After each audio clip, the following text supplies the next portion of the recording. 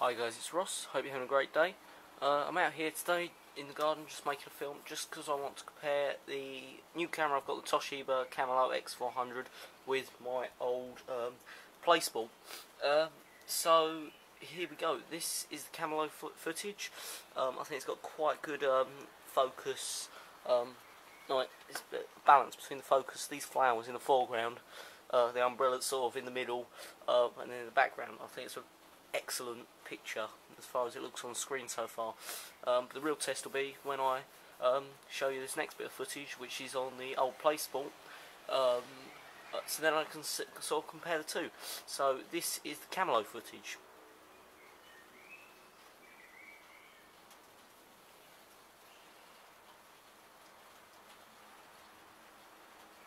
Right, and now this is the Kodak ZX5 that I used to use.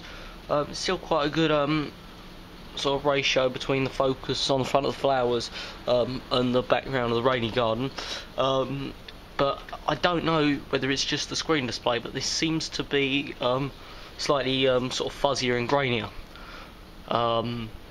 So yeah, there's sort of a simple comparison between the two. You've got the Toshiba and the Kodak, and considering the Toshiba was only 230 pounds, and for the playsport I think I paid 240 to sort of 250.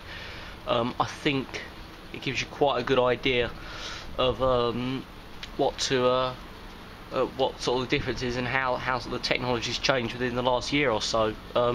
Just in cameras, obviously the Kodak is a handheld small one, like a pocket one, and that's more of a proper video camera.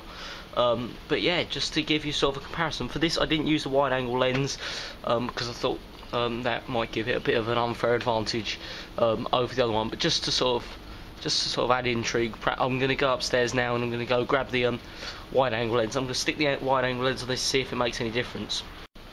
Right, so I'm now going to stick the wide angle lens on. There you go.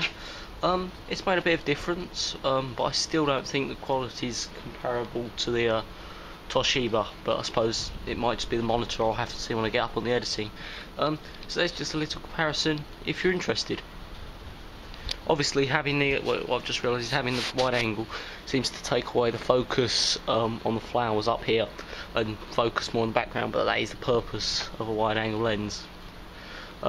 But yeah, so I'm just going to go up, edit it now, and then that'll be the true test of whether it's been a worthwhile purchase.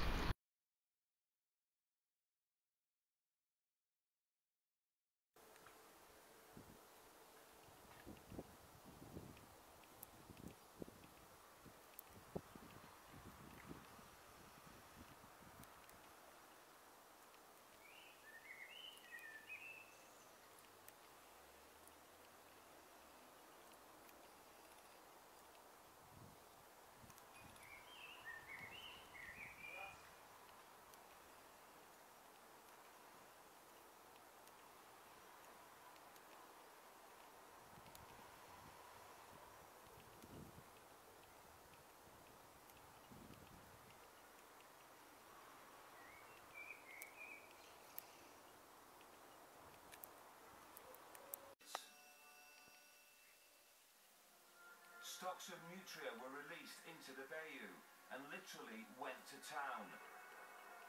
And not just here, are currently under siege.